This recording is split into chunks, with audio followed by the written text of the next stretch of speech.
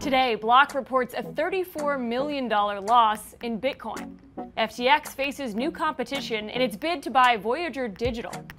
And a royal family uses NFTs to preserve centuries of priceless artifacts.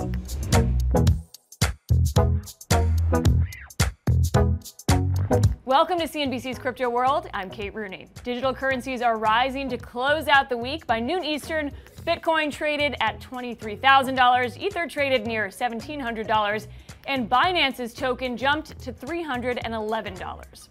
New employment data shows the U.S. added 528,000 jobs in July. That was more than twice as many as Wall Street expected. That's helping to ease some fears of recession, at least for now, and giving riskier assets like crypto a boost heading into the weekend.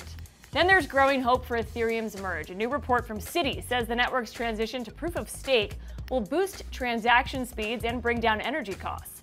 The bank also said the merge could bring in more revenue for Ethereum holders. Ether has rallied in recent weeks as the network upgrade nears completion.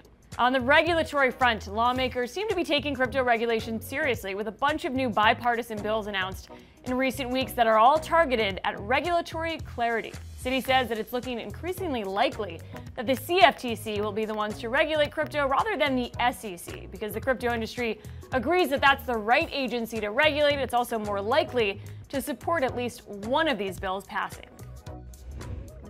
Okay, on to the top stories. First, Block reported earnings yesterday and took a revenue hit because of Bitcoin.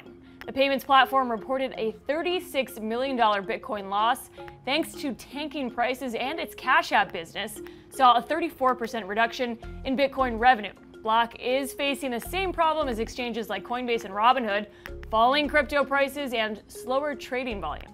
By the way, look out for Coinbase earnings coming up on Tuesday, August 9th. Next, FTX might not be the only firm trying to buy Voyager Digital. According to a report from Bloomberg, embattled crypto lender Voyager is fielding offers from multiple bidders, all of whom offered more than Sam Bankman-Fried's company. Voyager actually rejected SBF's offer, calling it a lowball bid.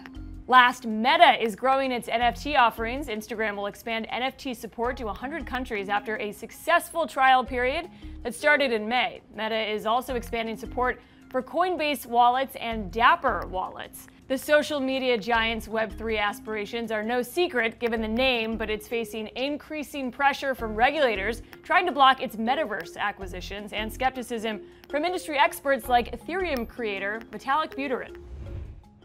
NFTs have gathered a lot of attention for mutant apes and pricey animations, but a European royal family has found a whole new use case. For our main story of the day, Crypto World's MacKenzie Sigalos traveled to Prague to talk to Czech Prince William Lobkowicz and his family about how they're using blockchain technology to turn more than 20,000 historical artifacts into NFTs.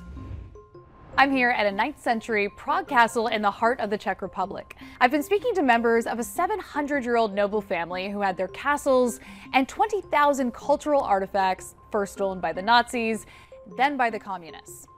But restoring stolen items to their rightful owner isn't the fairy tale that it's made out to be. We probably covered hundreds of thousands of miles. Our objects were taken to over 100 locations, so we crisscrossed the Czech Republic to recover tens of thousands of movable objects.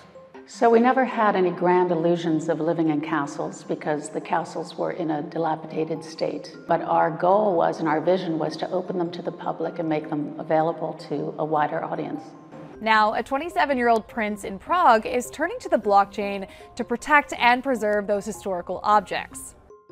We've taken a painting that needs a restoration of some kind. There could be a hole in the canvas, it's damaged in some way, and we create an image of the NFT and sell that NFT at the price of the restoration of the piece. They've sold NFTs that animate X-ray and infrared images so that you can see through to the invisible layers of a canvas that have been painted over. So in the background, you can see a ghostly head, which is sort of coming out over here. And that can show you some of the underpainting, where you can see some of the work that Veronese used when he was initially painting these different figures right here. You're able to see maps in a whole new way here. You're exposing all of them at the same time through a generative art piece. And this was quite a controversial thing that we did. A lot of people don't actually like generative art because they don't see that it's in the hands of an actual artist. They think the algorithm is actually putting the thing together. They've also minted NFTs of music composed 250 years ago by a Lobkovich princess that never had a public performance. She didn't receive the recognition for her musical talent historically. And so we're able to use this technology also to tell stories from history that didn't have an opportunity to be told. It's not just about selling NFTs to support cultural monuments, but it's also looking at how do we preserve a record of our history. Blockchain technology provides an immutable record of our cultural heritage, which you can preserve on-chain. And that's something that's never been done before.